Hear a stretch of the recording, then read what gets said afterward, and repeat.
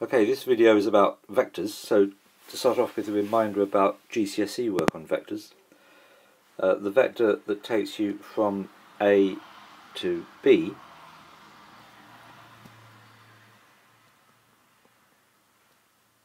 can be written like that, AB with an arrow over the top, and it's written as two numbers. The top number is the displacement in the x direction, which is 2, and the second number is the displacement in the y direction. So from A to B, it's 2 along and it's 1 up. So the vector from B to C, it's none along, and because it's going down by 1, 2, 3, 4, that's -4. The vector from D to E, well, this way is positive, so that way is negative, so it's -1, but it's +2. So that vector is -1, 2. So that's the vector DE, this is the vector BC. Sometimes, instead of writing OA, if we've got the vector from O to A like that, sometimes the lowercase letter underline can be used. So they mean the same thing. In both cases it's 2, 1. So it's worth noting that in this case the vector BC is also equal to 2, 1. So the vectors OA and BC are equal. They've got the same length or magnitude, they're in the same direction, they're parallel, they're in different positions, but they have the same magnitude and the same direction, and they're equal. Now if we look at the vector OA here, that's 1 along and 1 up. If we look at the vector AB, that's 2 along and it's 2 down. And if we look at the vector OB, that's 3 along and 1 down. So if we add these vectors, OA and AB, 1 plus 2 is 3, 1 and -2 is -1, so OA plus AB equals OB.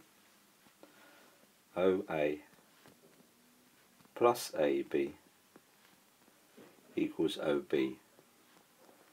So to go from O to B, we could go that way, or we could go that way. The end result is the same. This plus this one, OA plus AB, that has the same effect as OB. Here we've got a situation where the vector from A to B is 5 along and 3 up. And the vector from B to A, which is the same vector but in the opposite direction, is -5, -3. So we've got AB is 5, 3, we've got BA is -5, -3, and AB equals minus BA.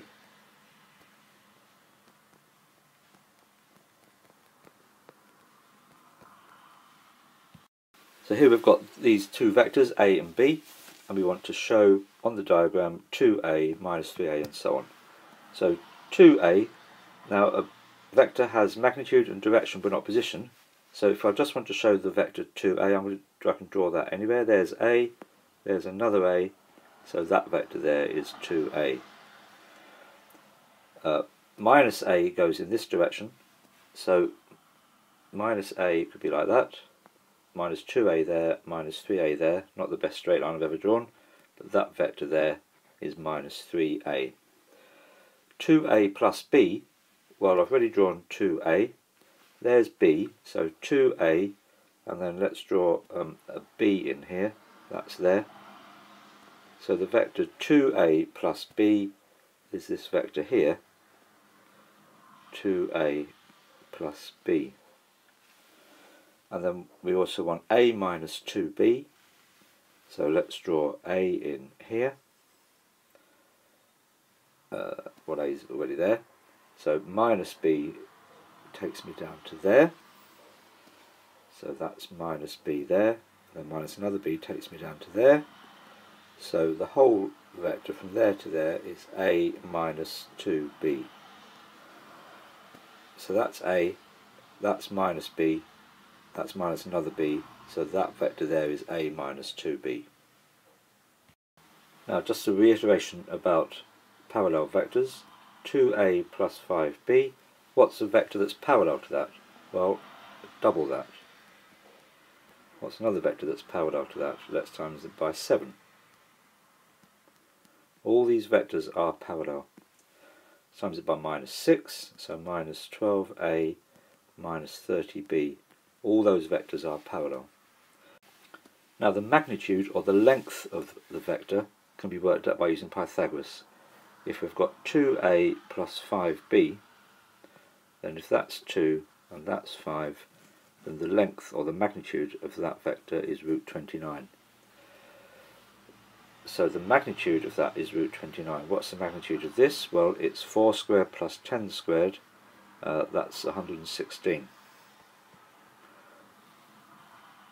Bear in mind though that if I take root 29 and multiply it by 2, that's 2 root 29.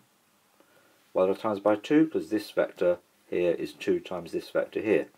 So if I times the magnitude of this vector by 2 root 29, I can put that, well, root's 116, that's root 4 times 29, which is 2 root 29. So it's quicker actually just to take the magnitude of this vector and multiply it by 2. And the same for this. The magnitude of this vector is going to be 7 root 29.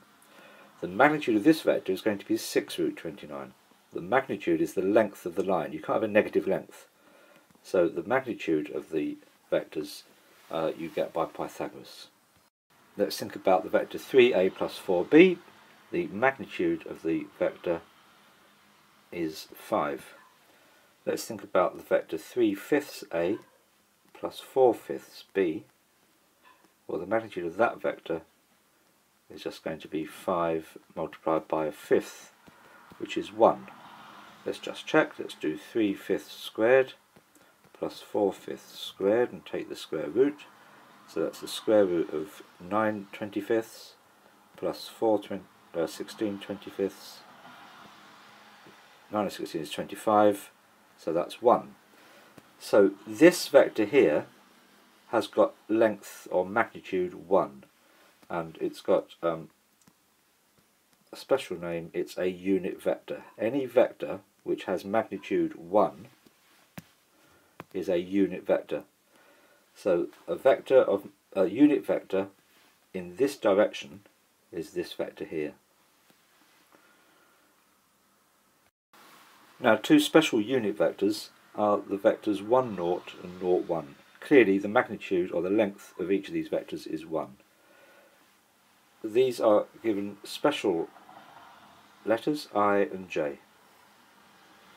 So I is the vector 1, 0, j is the vector 0, 1.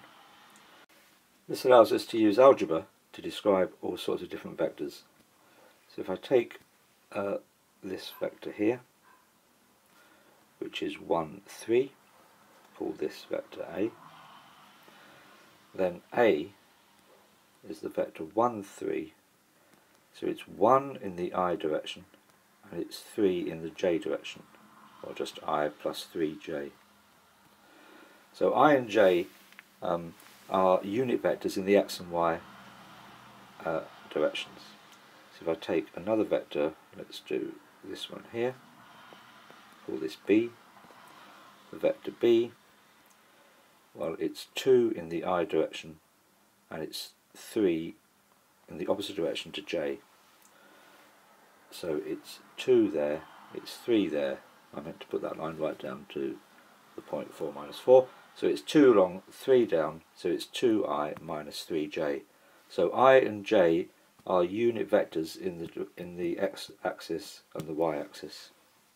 Now the final part of this introduction introduces 3 dimensions. Imagine this is meant to be a 3-dimensional drawing of a floor, and imagine we've got a third axis, which I'm going to call the z-axis. So we've got the x-axis, the y-axis and the z-axis. So to define a point in 3 dimensions, we could talk about the coordinate 3 along, 3 in the x direction, 4 in the y direction and 5 up, or 3i plus 4j plus 5k. So as before, the I and the j directions, the I and the j vectors are in the x and y axes, and the k vector is in the direction of the z axis. So if we take the point A 4, 3, 6 and B the point 3, 4, minus 2, then the vector from A to B, well from A to B, in the I direction we go back 1, in the j direction from 3 to 4 we go along 1, and in the z axis or in the k direction we go back 8. So the vector from A to B is minus 1, 1, 8. What about AB? AB without a vector, that means the length of the vector, the magnitude of the vector, and we do that by Pythagoras in 3 dimensions.